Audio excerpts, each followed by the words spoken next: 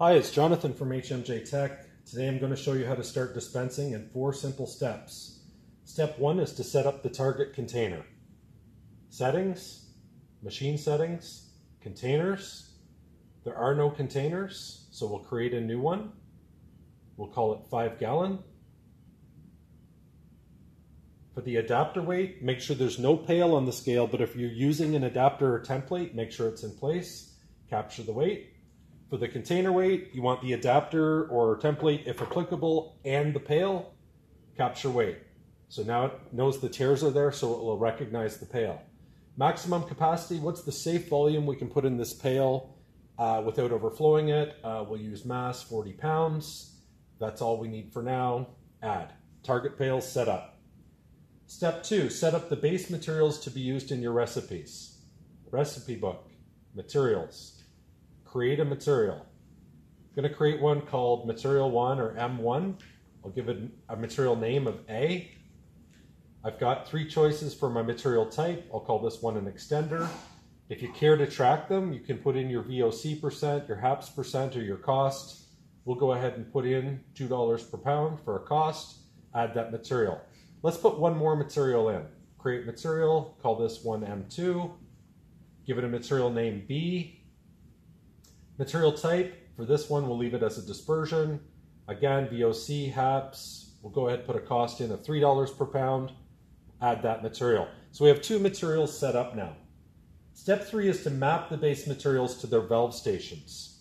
So under settings, machine settings, valve map, valve 1, I want to be assigned to M1, which cross-references to material name A. I know from my layout diagram that that is associated with pump 2, so we'll leave that alone. Save changes. For valve 12, I'm going to set up material code M2, which cross-references to material name B. And again, my layout map shows me that pump 2 is the right one for that station, so we'll leave that alone. Save changes. Your base materials are now mapped. Step 4 is to build recipes. Back to recipe book, recipes, create a recipe. For this one, I'm going to put in a recipe code of R12. We'll call it recipe AB. I want to select what materials go into that recipe. So let's choose material 1, which has material name A. For B, let's choose it in the other order, just to see what happens. If I choose material name B, it cross-references to material code M2. So you can choose in either order. Those are the only 2 materials that I want in this recipe, so now I choose my ratios. This can be done by percent, it can be done by mass, or just ratio. I'll just do 1 part, 4 parts, which totals 5 parts. It won't let me add the recipe unless this totals 100. By hitting the normalize, it will scale these components while maintaining their relative ratios to achieve 100%. Once that's done, I can add the recipe. That's it for adding a recipe. We're actually now ready to dispense. 4 steps are now complete. So we go to dispense, dispense a recipe, put in an order number. If you haven't noticed already, there's a prompt at the bottom of every screen telling you what it's expecting next. If you get lost, just take a look down here, enter machine number.